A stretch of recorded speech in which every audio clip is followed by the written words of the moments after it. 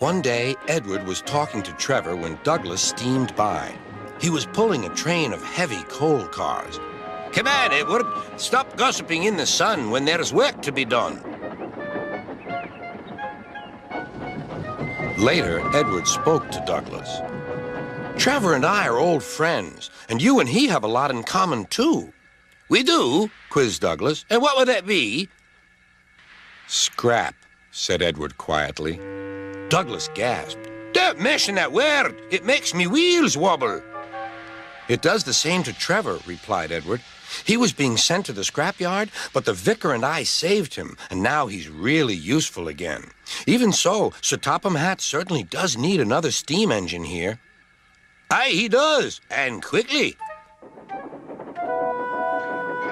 That night, Douglas was still working. He had taken the midnight goods train to a station at a faraway part of the island where only the diesels work.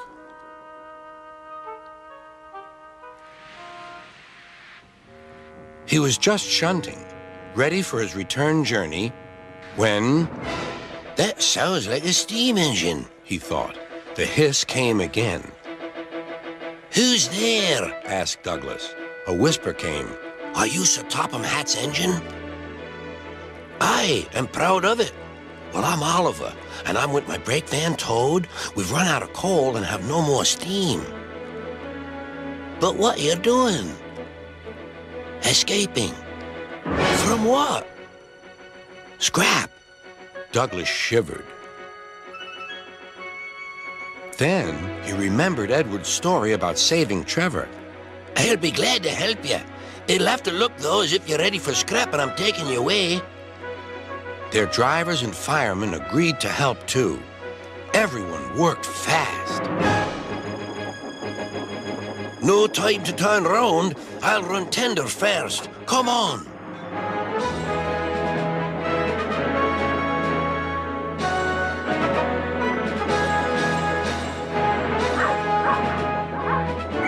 But before they could clear the station, they were stopped. "Aha!" called a foreman. "A Great Western engine and a brake van, too. You can't take these." "Aye, but they're all for us," said Douglas's driver. "See for yourself." The foreman looked all over Oliver. "Seems in order. Right away, guard."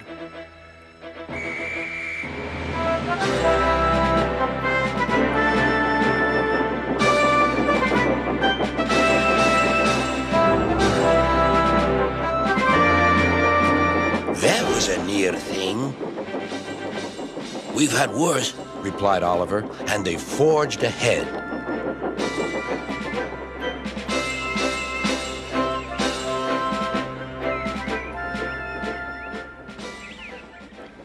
It was daylight when their journey ended. "We're home!" cried Douglas. "Shh!" said his driver. "There are the works. We'll find a place for Oliver." Oliver said goodbye and thank you, and Douglas puffed away. The next day, Douglas told the other engines all about Oliver. "Sir Topham Hatt will have to know," said James. "Douglas should tell him at once," added Gordon. "Well, here he is," said a voice. "Now, what's this all about?" "Beg pardon, sir, but we do need another engine." "Yes, sir," ventured Gordon. "A steam engine, sir." "Well, unless one is saved from scrap, there's little hope." "But, sir, one has." "Yes, indeed. And thanks to you, Douglas, he is now at our works. Oliver is just what we need for Duck's branch line." Everyone cheered.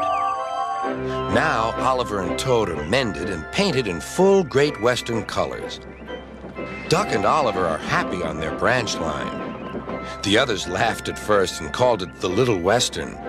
Duck and Oliver were delighted, and so the Little Western it will always be.